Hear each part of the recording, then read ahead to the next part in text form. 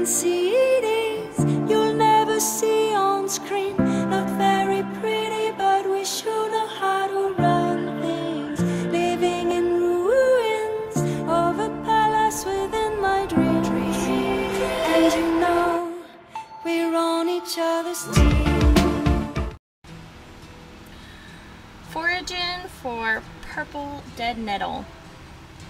Purple dead nettle is an easy forage, edible, and a medical plant that is most likely growing in your backyard or somewhere nearby. You've probably seen this weed and didn't even know it had edible and medical uses. Because of its widespread nature, foraging for purple dead nettle is very easy. It is native to Europe and Asia, but has become a commonplace in North America gardens and distributed areas. Purple dead nettle is one of those plants that when you see a picture of it, you immediately recognize it, but never knew what it was called. I have a good bit of it growing in my backyard, and I see it everywhere when I'm out walking the garden. I finally decided that I was going to forage some of it. Purple dead nettle is in the mint family, and because of its appearance resemblance to stinging nettle, minus the sting, you need to make sure that you pay close attention to which one you have.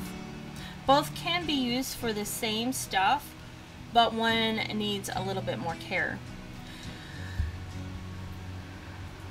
Purple dead nettle is easy to identify with its square stems, like all mint family plants, fuzzy leaves, and purple tops with little pink flowers.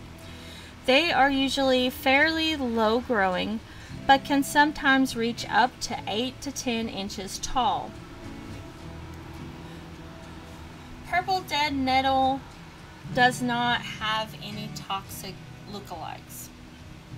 It's sometimes confused with a flower that is closely related and another tasty edible weed.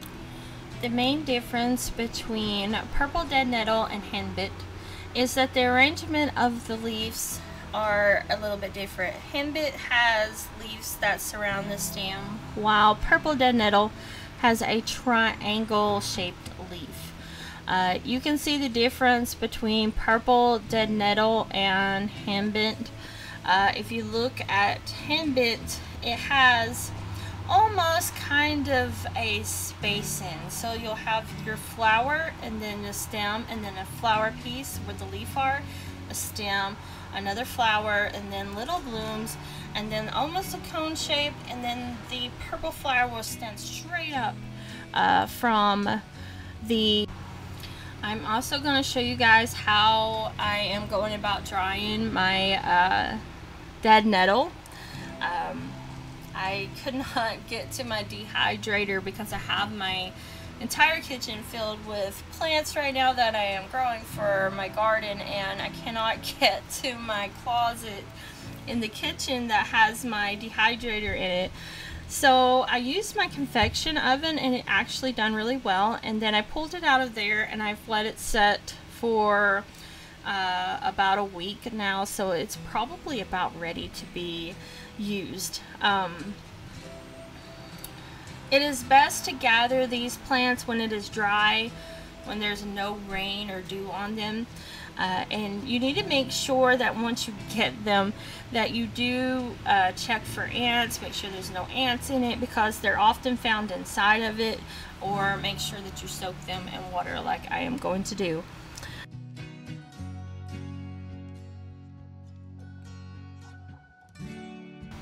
So let me go back over some of the things that you can do. You can have edible spring food. You can make tinctures, which I'm going to make. Watch for that video. You can make poultice for small wounds and insect bites. I'm going to make that as well. I'm not going to do a spit poultice, but I'm going to just do a normal poultice. That is something for you to look forward to. Make sure that you keep an eye out for videos on this stuff. If you need a quick fix in the woods, you need something to cover an insect bite, make sure you just get it, chew it up into a pulp, and then put it back on top. It does the same thing as yarrow does, plantains, and it's a great way to cover any wounds or first aids, and a great skill to know in the wild. Infused oils. So I'm going to make some infused oils, and we're going to probably maybe make a salve. I'm not completely sure which ones I want to do. So if there's anything that you would like to see, make sure that you comment in the video so that I know. I have a lot of different recipes and things like that that I can do. I can even show you how to use it in a lotion. I have a lotion recipe that I use for my work. Actually, I own a business, Sweethavenworkshop, and if you guys would like to see that, I can show you that. If you would like to purchase anything, let me know, and I can add it in on my workshop if it's something that you would love to try out. The lotions are really good.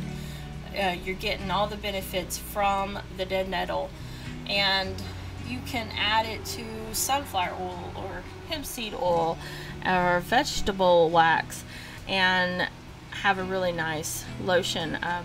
Colorants for melt and pour soaps. So if you'd like to see a certain thing made, let me know, but keep your eye out. We'll make some salves, we'll make some tinctures. I'll show you how to go about drying your nettle and what that looks like.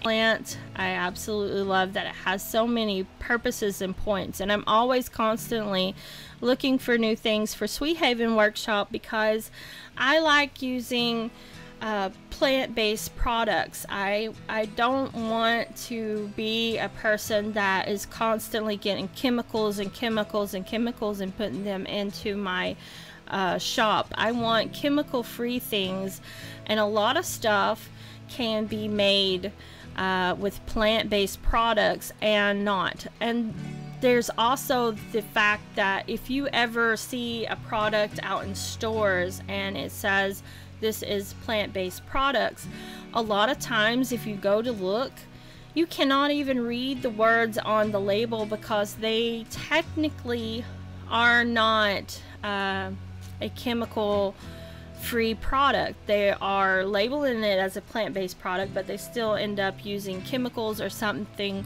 of the sort in order to acquire the product that's in front of you. So then it takes away, and I like being able to have plant-based products, plant-based soaps and shampoos and lotions and salves and things like that, that yes, you'll need to care for more, and yes, you'll be able to see that, you know, their lifespan doesn't last a long time. That's because they're made from plants, and there's actually a lot of plants that you can use and plant-based stuff that actually comes from a plant itself.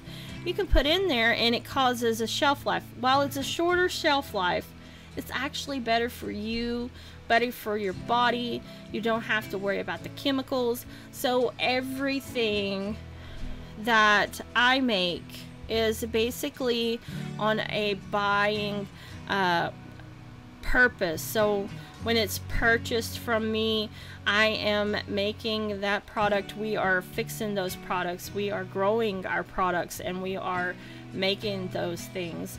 And I think it's awesome that I have so much stuff around me. That's the great thing about living in the country. You have fields, you have gardens, you have ways to grow things and make stuff, and there's even plants that make their own shampoo and soap. I bet you guys didn't know that. So if you want more videos that are more informative on plant-based products and plants that you can use to replace your everyday items, let me know.